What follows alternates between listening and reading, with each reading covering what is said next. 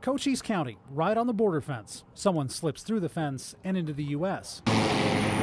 Cochise County wants to send this. Do not attempt to run or hide. The Cochise County Sheriff's Office has been working with a company called Dragonfly to build their dream drone. That's why the Outrider is such a huge project. Captain Tim Williams says the office already uses drones. They're small, cheap, and only last about 20 minutes. The possibility of having that thing deployed across the border is definitely what we're looking at. These drones, Dragonfly says, can operate for hours. There's a gas generator on them that charges the batteries as it flies. If you wanted to push it and you wanted to make the payload actually fuel as well, yeah, you could run this thing for, day and a half maybe. Why do they need drones that are going to be over people's homes for 17 hours a day? David Moss with the Electronic Frontier Foundation is thinking about that. So essentially, the privacy and civil liberties and human rights of people who live at the border is the cost. It's not zero, it's still happening every day. And that's why Cochise County says it wants these new drones, but it will cost a lot of money. Cochise County says they'll roll out first as a pilot program. Then, if they work as advertised, the county can talk about buying them.